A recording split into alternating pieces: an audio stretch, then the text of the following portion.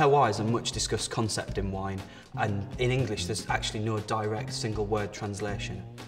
In essence, it's the inability to replicate the precise set of conditions and circumstances which go towards making that wine what it is in that place. These components and characteristics include the land or the soil itself, the local topography, the macroclimate, but also right down to the vine by vine basis. Regarding the soil, this can be the quantity of clay or chalk that is present, if there's any organic matter there, or if there's gravelly deposits spread throughout the soil itself. In terms of the local topography, is the vineyard sited on a hillside? How steep is that slope? And is the vineyard at the top of the slope, at the base of the slope? And how steep might that be as well?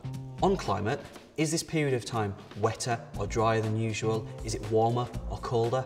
And is the vineyard being affected in the same way, or is each vine within the vineyard being affected slightly differently? With so many technological advances in wine in recent times, the concept of terroir could be said to have been eroded, perhaps slightly. But not all wine tastes the same, looks the same, or ages in the same way. So let's enjoy all the differences that the excellent concept of terroir gives us.